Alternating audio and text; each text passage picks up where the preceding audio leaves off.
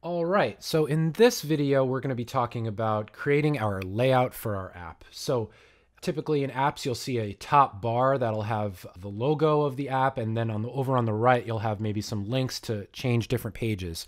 So we're going to be creating two pages, the dashboard and the settings in this app. And then as you click on those links, it will then change the content of the app. So using CSS Grid, we're going to be creating our layout here that we can then implement those features on top of. So first, we're going to get started by changing this div to be the grid container. So in the CSS grid, you have a grid container, and then you have the grid items under which live inside of that container. So let's create a grid container. So we're just going to call this our app layout, and that's going to be a div.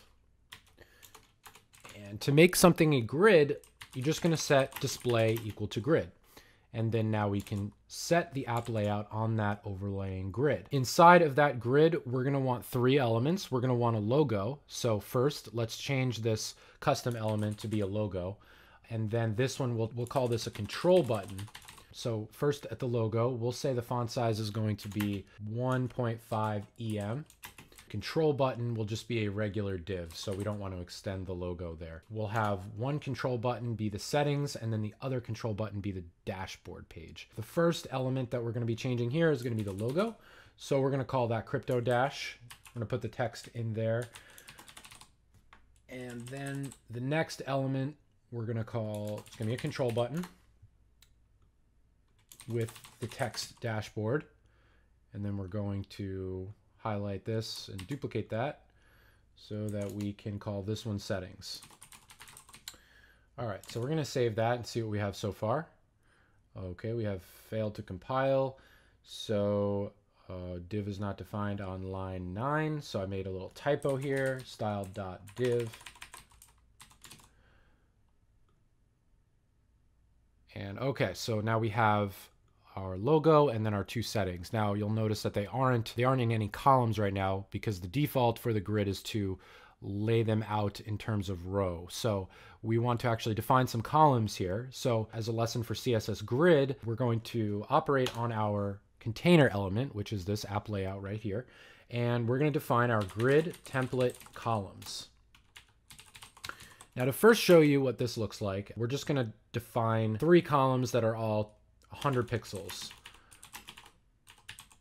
as a simple example. So basically, as you define these column widths, they're going to go in order of that you define them in. So the logo will get the first one, the first control button will get this style, and so forth. So you could do hard pixel lengths, or you can do the FR command right here, which is actually going to be a resizable, it's going to auto fit to the width that you have there. So if we do 1FR, we save that, we could see that it's evenly spacing these out.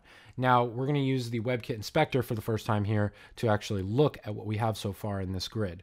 So if we hover over the elements after we clicked this item here, we could see that we have our grid element here at the top, and then we could see each element is evenly spaced columns. What we actually want to do is on our app layout, we're going to give this some padding first because there's a little too much padding here, or there's actually not enough padding. So we're going to say padding 40 pixels, and we're going to save that.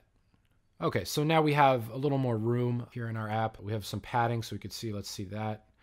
You could see that this green is going to be the padding. If you look over here down here, you could see the padding is taking into effect. That's generally the most basic example for CSS Grid. We're going to now do a little more advanced properties now using the auto property. So we actually want these dashboard and settings control buttons to float over to the right, and we want the logo to stay over to the left. So in order to do this, we're going to want to define a hard width for the first logo. And then we're going to say auto, and then we're going to add in 2 hard widths for the remaining buttons. Now the auto is basically a placeholder that is going to auto fit to the remaining space. So let's just say, so we're going to add in a div here to auto fit. So let's see what that looks like. Okay, so now we have a grid layout where we have one column that's over to the left, and then we have an auto fit column which fits all the space that we can, and then the remaining columns. So basically what this is doing, it's saying, okay, we have the 100 pixels for these two columns over here, and we have the 180 pixels columns here. The CSS grid is going to automatically determine the width of the remaining elements, which are going to be this spacer div. So just like that, we have a single row column layout here for our settings. And we are going to commit this actually. So we're going to go over here. We're going to review that the changes that we made are appropriate. So we have reviewed this and we can see that that looks good. So we are going to commit.